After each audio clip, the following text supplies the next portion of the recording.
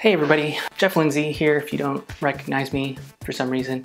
It's been a while since I've done a video post, but I'm pretty excited to be getting back into it.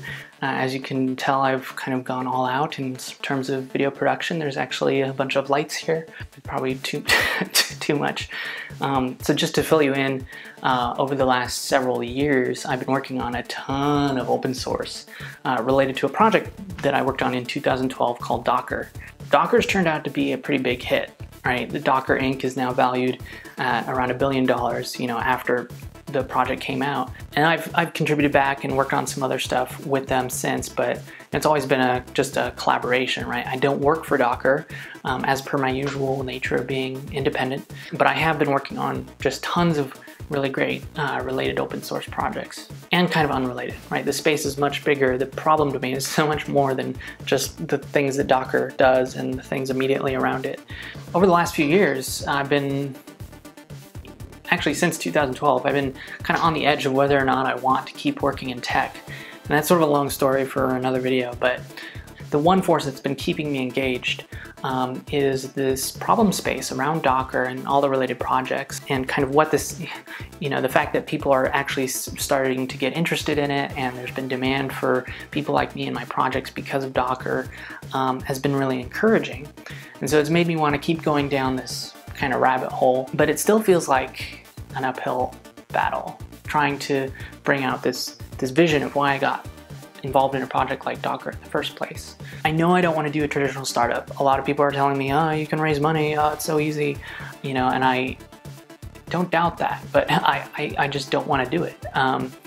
I'd much rather build what I think is missing in this space, something that actually allows people like me and other open source developers and my colleagues and stuff to actually do what we do best.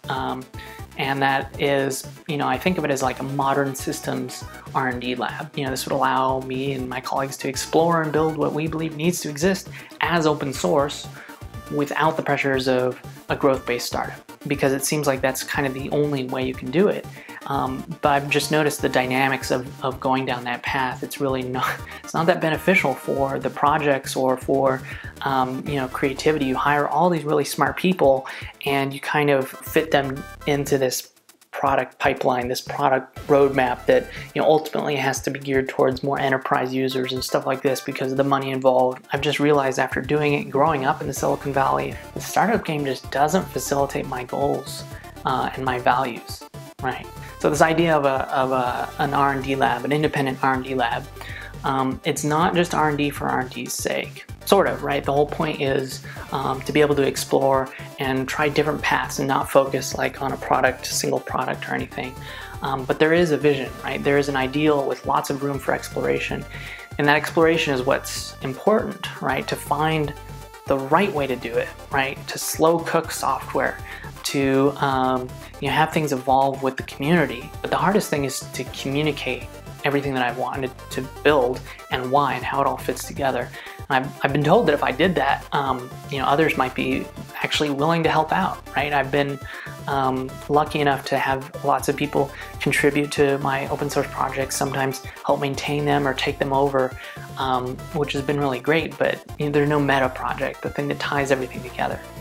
So today I wanted to announce a sort of umbrella project that stands for everything that I'd like to build in the next 10 years. So thinking pretty long term here, not like a startup that we're gonna try and flip or IPO in the next 5 years or something. What's more is it brings together everything that I've worked on over the past 10 years as well. So it's really kind of a 20-year, project. What I'm calling it is Megalith. So just by giving it a name like I did with webhooks, it's now something that we can talk about and kind of evolve the idea together. So there's a lot to explain. I won't be able to do it in one video, but I will say that I won't be able to do it without your help. And built into the structure of this project is a means of participation. In fact, kind of the whole point of this project is participation, because I know I can't do it alone. It's got to be more open. It's got to be more participatory. Anyway, I've met and worked with so many really awesome people that are willing to, that kind of get it and are interested in these things. And there's a ton of you that I've never met, but have shown your enthusiasm for even like 1 or 2 of my projects. And I'd like to invite you all to be a part of this. Like, this is the thing that's going to tie everything together, and that we can kind of all come together as one community. So the first task for me is to provide more context and details for the project, right? For now, all I can say is it ties everything together. I know that's super vague, but I plan to share more with a presentation that I'm working on that'll be online and actually will be live, so that people can ask questions and stuff. So yeah, whether you're kind of eager to jump in, curious, or don't know what the hell I'm talking about, I've set up a MailChimp that you can subscribe to. There should be a link with this video, and this will let me announce the presentation and other stuff, updates as things are getting started.